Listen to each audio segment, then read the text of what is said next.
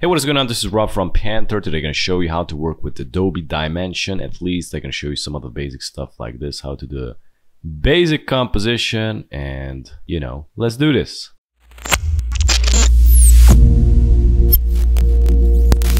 First step, let's see. So we got this background thing going on. We're going to need to change this to black. Here you can change the background color. I'm going to go full black. We're going to need to place a plane. I'm going to select the plane. So far it looks like this. I'm going to press and hold shift. And I'm going to click on this little circle here. See that? And I'm going to drag it, to the left. So it's going to rotate it. So now from here, I'm going to go to this blue arrow and drag it up. And as you can see, it is going to snap here. With this thing, you can rotate it however you want. We're going to work it something like this. I'm going to select the selection tool. I'm going to also recolor this. And we're gonna go here to the action, click on this select material, and we got the base color. I'm gonna go with black. You can scroll, zoom in. We're gonna type in some text, and as you can see, we got the basic shapes, we got the text here. Click on it. I'm gonna zoom out, and there you go. Here is the text. Okay, if you scroll here down, you can type in whatever you want. I'm gonna type in Panther.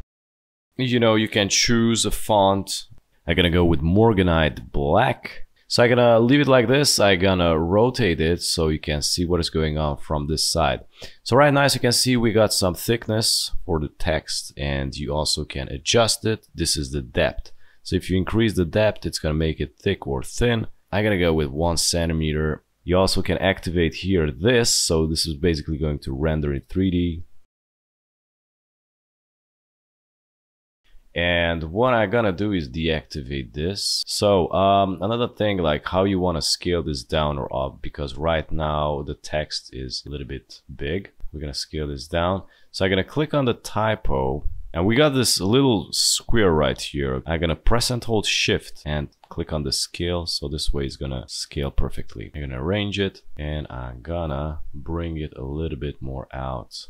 And I'm gonna go to the camera view and front. So now I can view it perfectly from the front. Also, another thing I forgot to check the size. So we got the canvas size. Right now it's a little bit small. I'm gonna go with 1920 by 1920. Fit canvas. Perfect. So right now I can see it's gray. I'm gonna click on it, go here to the material, and click on the base color, and I'm gonna select the white. Let's click on the sphere. So basically position to the center. I'm gonna do the same thing. Press and hold shift and click on this little square here, and scale it down.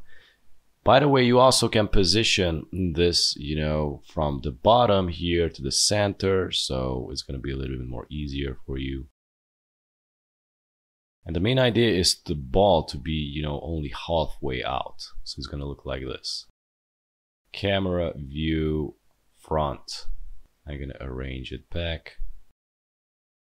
We're gonna go to the lights first, and I saw a softbox light somewhere.